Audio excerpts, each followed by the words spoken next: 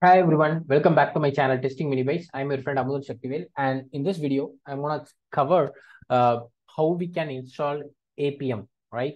So there is a recent upgrade from the Appium side to move from 1.x version to 2.0. Again, this has been a major change in terms of Appium server side. So again, I have already made a playlist on how we can migrate an existing projects from Appium latest to the Appium latest Java client, but the server side is something that I didn't cover. Again, if you are someone who already have worked with Appium, I think you can find it. You have to unlearn certain things and then learn this new things. Again, if you are someone who is really new to this, I'll try to provide high level overview on how the Appium architecture looks like and what are the different components involved in this architecture. And I'll also prepared a checklist on how we can install these one by one. Again, there are a lot of tutorials and blogs available in online, but most of them are outdated. So hopefully this playlist going to cover a lot of stuff, and after this I will cover Selenide Appium, right? So without wasting a lot of time, so this is basically the Appium 2.0 installation checklist that I have created. This will be really handy. We will do one by one. But again, before that, it is very important for us to basically understand how the Appium architecture looks like. So Appium architecture images, right? So there are a lot of images that were available, but the problem is most of them were outdated. I think if you notice here, so here if you notice this JSON wire protocol, this is outdated now. So we use the Appium 2.0 uses WC3 protocol. I think this image here looks a little more correct. So, okay, it taking me to different page. Okay, so again, so this is how it looks like. So you need different components here. So important one is your Appium server. It's a node server. It will be listening to the request that we send from our scripts, and then it commands the Android or iOS devices based on the commands that we send from our Appium client. So there are three components here. The Appium client is a very important stuff. Uh, Again, that you can write code in any language that you want. Appium has this, very important capability.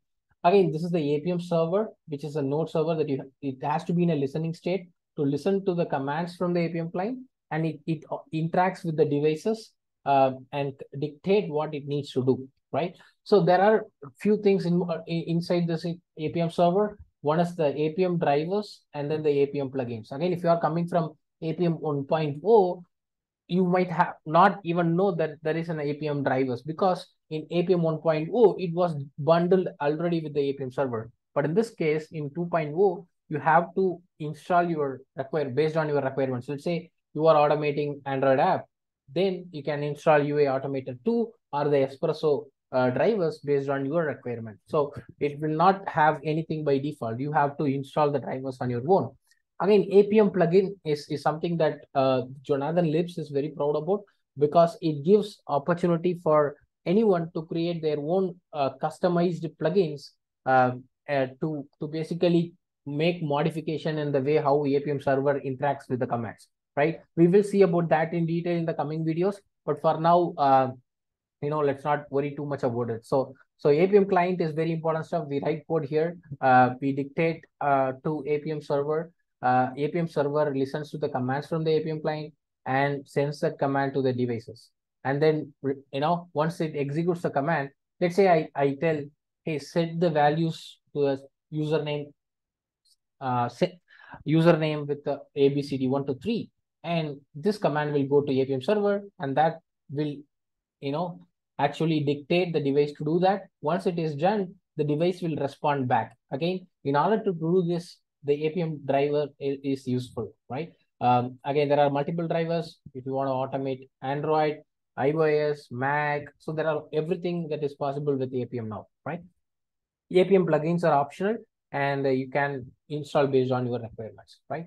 Good. So now, since we have covered this, we have to install them one by one, right? So this playlist here can help us. So first, this Appium server is available as two forms. One is the Appium desktop app, which is deprecated now. So if you are someone who coming from 1.0, you might be using Appium desktop for all your needs before, but this is deprecated recently in the April month of 2023. So it will not be available anymore. So we are not going to install this. So we have to install Appium in the CLI. So in the terminal, you just run one command, the Appium will be installed. So that's how simple it is, right? And for the Appium driver, right? So there are different drivers available, as I mentioned before. But here, if you want to automate iOS apps, then you need this. If you are going to automate Android, then you need this. Again, this is also for Android. For more native, if you want to automate a lot of native events inside Android, you can use Espresso, right? Again, you have access to code base and all that. So again, Mac, if you want to automate Mac apps, there are other drivers as well. You can check the Appium website for more details about these drivers. Again, how to install these? So first thing is, there is something called as Node.js, right? So if you are someone who is from JavaScript or TypeScript background, you might know what is NPM. But if you are from Java background, it's almost similar to how we deal with the Maven stuff like that, right? So you have to have your Node.js installed. Again, I didn't mention this, so let's add this here. Let's add a checklist and then say Node.js. Node.js is really important. So you can Google about Node.js download, and then you can download it from here based on your operating system and get that installed. It's pretty simple. If you are using Mac, it's going to be very simple. Brew install Node.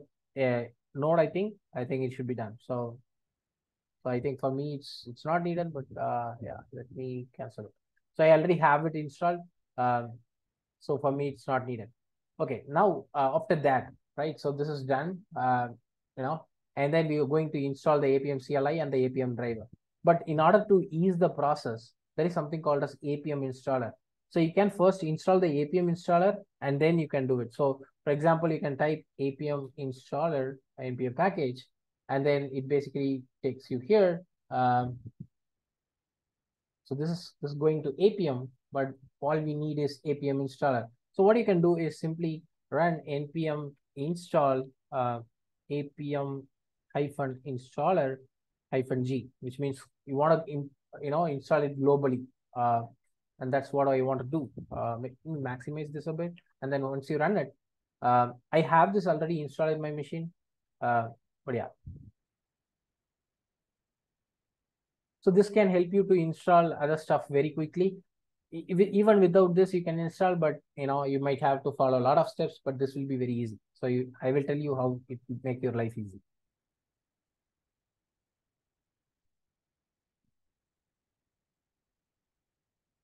So yeah, so if you notice, this is now installed. So what you can do is just type Appium -installer. That's it. Now what it does is, hey, Appium user, now it gives you a lot of options. So need help in setting up Android environment. What do you want to actually do with this, right? So, okay, let's click on enter. So I want to set up an Android environment to run my test. And it says real devices are Android or both. For me, I choose Android. Where you want to do this, select browsers. I don't want to automate browsers as of now. So it's saying, some requirements are missing, AVD manager, night watch, and then you can actually download it. But in my case, it's already present, so I don't want to do this. Okay, I will directly go to install Appium server, right? So install Appium server, that's it. And now it should try to install the Appium server for you. So yeah, now it mentioned Appium server is successfully installed, and this is the version, right? And then what else I want? I want to install some drivers. Okay, let's go there. And if you notice, there are a lot of drivers available.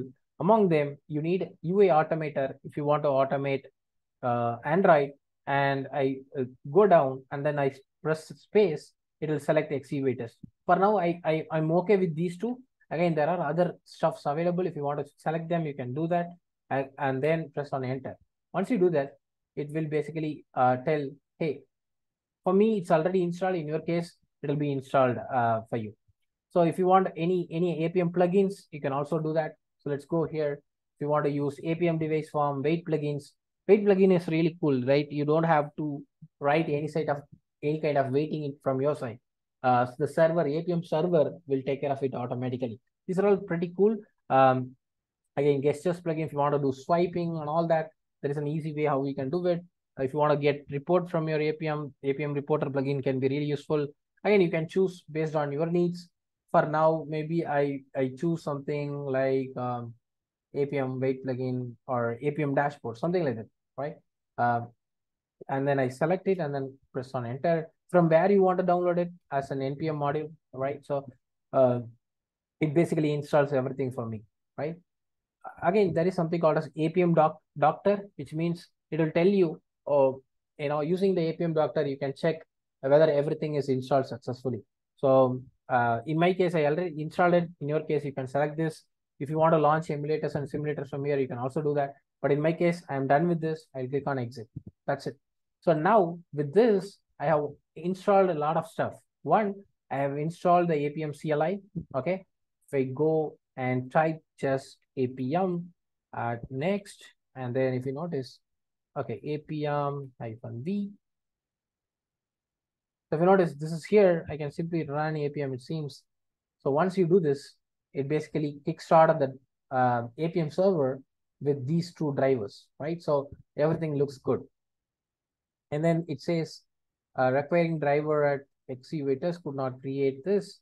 The requested port may be already in use. Maybe I have another server that is up and running, so I can close that, right? So yeah, it's basically installed the Appium CLI for us. So let me open the terminal again.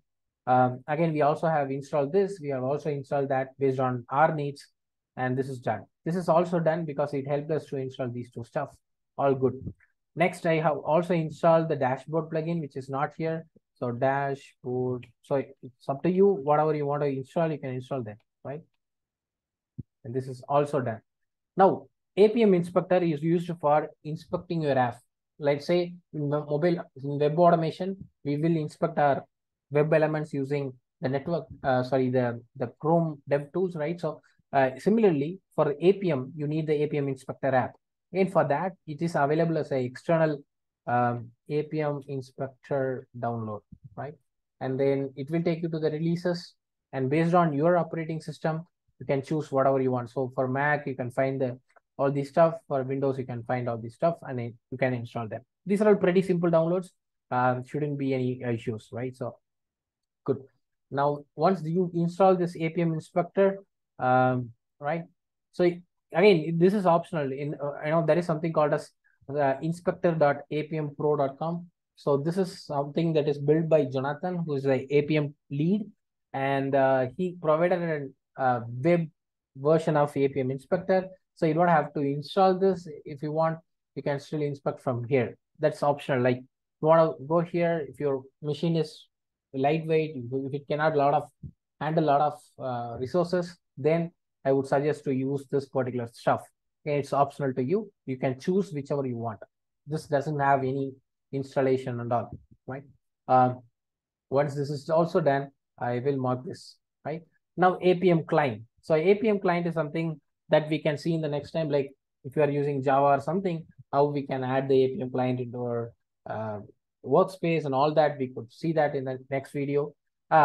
Next, we will come back to the where we want to run the test. So there are different components that were involved in the Appium architecture, like we saw here. So the Appium server is done, Appium clients are done, plugins and drivers are also done, but we need the devices, right, to run our tests.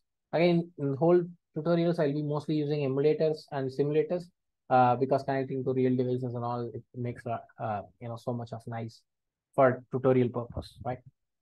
And let's go here. And for the Android, so if you want to install real devices, you need Android emulator. And so in order to get this, this is actually an Android Studio. So yeah, so you have to install Android Studio. So you can go here, Android Studio, download, and based on your particular operating system, you can download that. Okay, so you can download based on your operating system, right? That's pretty simple. Once that is done, you can set the Android home. I think this will automatically be set if you are downloading the Android Studio. So I'm also marking this as completed. And then for iOS, again, iOS simulator you can only do if you have a Mac machine, right? If you have Windows or Linux, you cannot do this. And one more thing is Xcode is available in App Store. So if you go to App Store, you can download Xcode from here. Okay, so you can search for Xcode, and in your case, in my case, it's showing update. In your case, it will show get.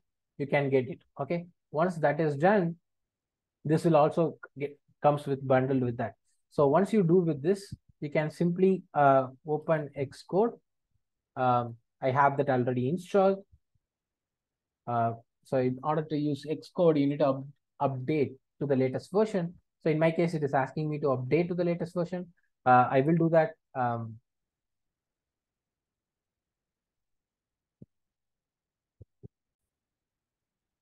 So in the meantime, the Xcode is getting installed. I think it is a very simple process. Once you install the the Xcode, you just need to open the simulator, and it should open the simulators for you. Once this is done, you can go here and then create new simulator. You can open different simulators based on your needs. So it's all the stuff can be done, right? So yeah, so it's a pretty simple process, and it should be done, right? So previously the iOS setup was really complicated, like you need to install Carthage and all that. But for simulators, you don't need any complicated stuff. So it should be done. Again, from the latest Appium 2.0 version, you need to send the capabilities as W3C capabilities, compliance capabilities. So this will be automatically taken care if you are using latest Appium clients. For example, Appium Java client 8.x will take care of it. So this you have, let's say if you are using Java, you can just add Appium Java client version greater than 8 to your Maven or greater. That's it. So as simple as that. But for other things, you can still check their particular client versions, right? So this will be automatically taken care by the latest Appium client. So we're also marking it as done. So these are all the important steps that we need to do before starting our coding. So in the next video, basically, we will cover how we can install this Appium client, and then we can write our first test case in Appium 2.0. So I'll see you guys in another great video. I will leave this particular document link and also other important download links in the description, so you can also take a look at them, right? Thank you guys. Thank you for watching. I'll see you guys in the next video. Bye.